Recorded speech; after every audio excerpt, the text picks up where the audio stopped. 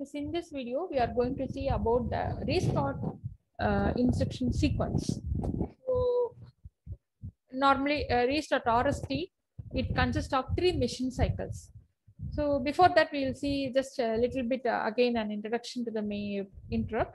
So, this is the main program, and when an interrupt, when the program is executing, assume that a device is asking for some service. At this point, it may be disturbed. So, when it is disturbed, what it has to do, that will be given in a memory. Okay, this is also in the main memory only. So, at some other point of the main memory, this also, the service routine also will be stored. So this will be, when this occurs, the microprocessor jumps to this. Before doing that, the next memory locations will be pushed into the stack and it goes there. Then here it returns to the main program after it completes that. Before that, it enable the flip-flops, interrupt flip-flops, and the control to return to the main program. And from there, where it has been disturbed, it stop executing. So this is what the restart sequence will do.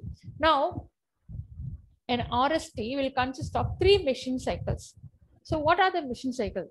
First, the microprocessor, the first machine cycle, the microprocessor sends the INTA signal, interrupt acknowledge signal. While INTA is active, the microprocessor reads the data lines expecting to receive from the interrupting. So, when INTA, interrupt acknowledge, is active, it starts reading data from the interrupted device and the opcode for the specific RST instruction. Now, if you see this, this is a timing diagram. Here, as interrupt is high, so then the interrupt acknowledge, it goes low, indicating that it acknowledge the interrupted device. So this is the clock signals, and 3 machine cycles, as I said, M1, M2, M3. The M1 consists of up to T, that is 6 T states, where since this RST is when this A8 to A15, A0 to A7, this is a lower order bit of the program counter value is placed, and higher order, that is from the program counter, the higher order value is placed in A8 to A15.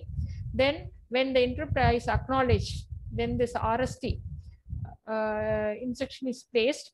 Then what happens in these 3 T cycles?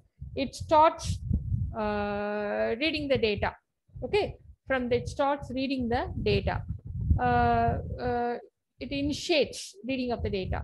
Then by the time in the second and third machine cycles, the 16-bit address, that is after this, this is a 16-bit address, the next location, that will be saved in the stack. So that is what here we are seeing. M2 in a higher order is placed on the A8 to A15 stack for a higher order. Then the AD0 to AD7, the lower order is placed in the first T1. So address latch enable goes I, saying that the data here is an address, and then the lower order address is placed as a data in the data bus.